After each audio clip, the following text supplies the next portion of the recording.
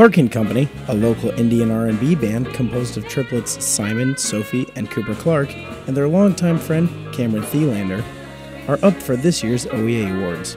The group, founded in 2012, has been nominated for one or more OEA Awards every year since their founding.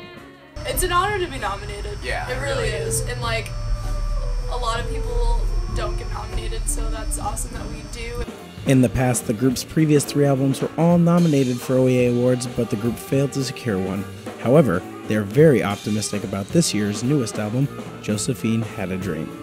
This is probably the hardest album we've worked on. We spent 2 or 3 weeks recording it, and then that entire summer and fall editing it. We've had some music videos for it. Really proud of the album, so to be nominated for it is a big deal for us. No matter how the awards go, the group is very happy to be nominated and says no matter what, they will continue to make music.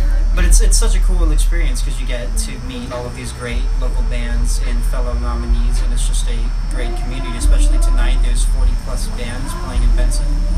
It's just a great thing to be a part of, whether you win or lose. Clark & Company are nominated for Album of the Year and Best Pop. Awards will be given out earlier this next year.